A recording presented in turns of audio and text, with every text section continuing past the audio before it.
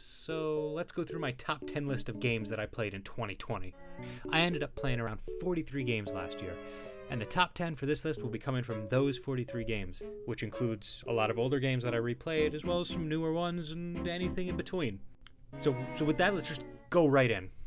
So number 10 was Enter the Gungeon. This one was fun. It's a deceptively short game with a top-down view where you shoot gun-related stuff with guns going pew pew pew. The controls are tight, the gameplay is fun, the atmosphere is both silly and intense, and the random weapon element really makes each playthrough different, even though you do effectively play the game over and over and over and over and over and over. I mean, I put like 90 hours into this game before I got tired of it. Still, I'd highly recommend it. It's just for the pew pew pew pew. Number 9, Super Mario World. I don't know how much of my enjoyment was because of nostalgia or because the game is legitimately good. I think I would recommend it, but I do feel like after playing a lot of more modern platformers, it might be a bit disappointing to see how simple this game is, but whatever, I liked it a lot. Number 8, Ring Fit Adventure. The gameplay seems a bit silly with this ring and hopping around, but honestly, I had fun with it. Basically, the game is like a simple adventure where you do exercises to progress. It reminded me a lot of Wii Sports, which is a game that was a lot of fun. If I played that game this year, that would be like in this top 10, I'm telling you what. The whole doing exercises to beat enemies is a really fun idea, and it's a shame the story doesn't have much depth to it, or there isn't more variety to the exercises, because I think there's a lot of potential with this gamification of exercise. And yeah, it's a lot of fun. I'm still playing it on and off right now. Number 7, Mario Tennis for the Game Boy Advance. Oh, this is one of my favorite games ever. I almost put this at the number 1 spot because it's like one of the best. It's an RPG where you play tennis. 10 out of 10. Number 6, The Last of Us. Alright, so I played both The Last of Us 1 and The Last of Us 2 this year, and although The Last of Us 2 is bigger and more beautiful and tells a more broader story than the original, the tightness and simplicity of the first game just makes it more memorable to me. I was going to make a video review for The Last of Us 2, but I feel like I need to replay it in order to get a more solid view of the game. I teeter between thinking that The Last of Us 2 is one of the greatest games I've played to just it's kind of average and could have been better. And I know a lot of people dislike this game, but I don't think it's a bad game. I think my biggest issues with it is actually something that I mentioned in my original Last of Us review. In the first Last of Us game, they skip over months of the story where I feel like stuff happened that I wanted to see, and The Last of Us 2 just kind of does that far worse. But yeah, I'm talking about the sequel too much. The Last of Us 1 is just great. Go play it if you haven't. Number 5, Horizon Zero Dawn. This game has an amazing story, the world building is incredible, and the game has robot dinosaurs in it. Robot dinosaurs!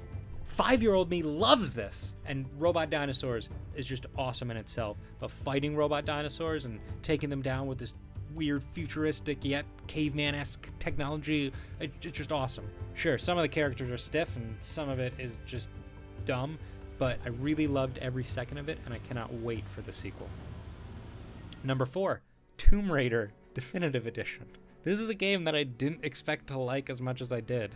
It's more of a third-person shooter than a puzzle game like the original Tomb Raider series, and although there are puzzle stuff in it, doesn't feel like it's the focus. It was really silly at times, but for whatever reason it pulled me in, kind of like a bad movie that you end up loving. And yeah, I played the sequel, and I ended up hating it.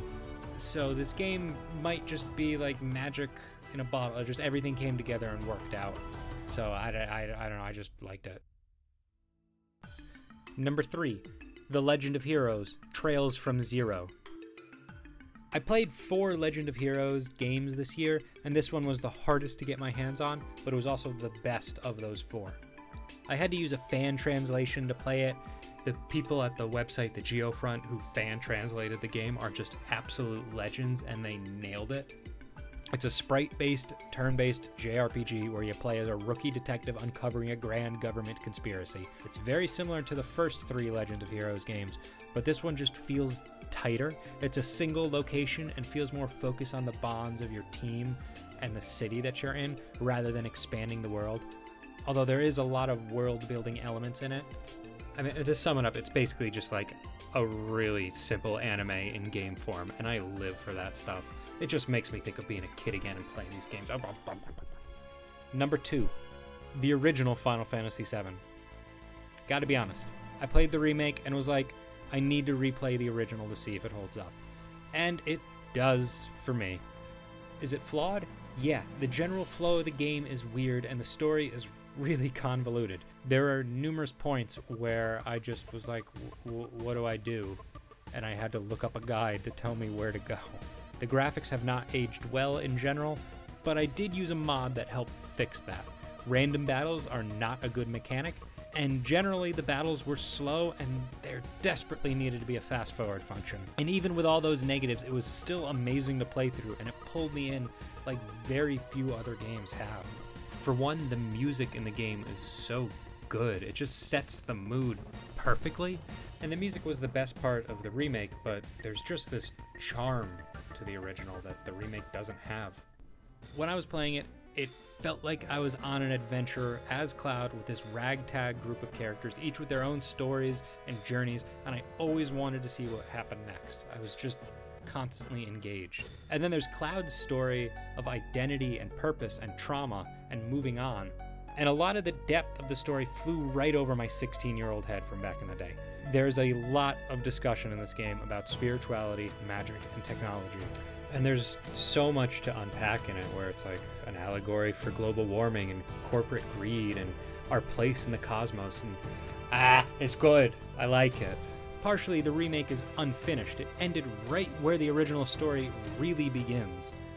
And they make this whole side plot about how they're going to make it that they don't have to follow the original plot of the game, and allude that they're going to change things, but those things that they're changing changes the core of the story in the original. And it's just like, okay, maybe you guys can pull it off, but I don't know. Maybe, probably not. The original is good. Why did you guys... Nintendo remade Link's Awakening fine. Why didn't you guys just do that little paint swap and just clean it up? What the heck? Still, I'd highly recommend playing the original with the graphical mods over the remake. It's just a more complete experience. Alright, number 1, Tetris. I played a lot of Tetris in 2020. I mean, all kinds of versions. The Game Boy version, the DS, Super Nintendo, web browsers. And I went on a Tetris craze. It's a simple puzzle game, yet I just couldn't stop. I mean, Tetris and I, we have a history. We go way back. I mean, one of my first YouTube videos was about somebody playing Tetris. And really, this game is just timeless. There is no story, just a simple task. Make the blocks go poof. And sometimes that's all you need in a game. Make the blocks go poof. So yeah, that's the top 10 games I played in 2020. I think that these 10 games that I've chosen actually tell a story of 2020 in general. Most of the games on this list were about making me feel good, reminding me of simpler times.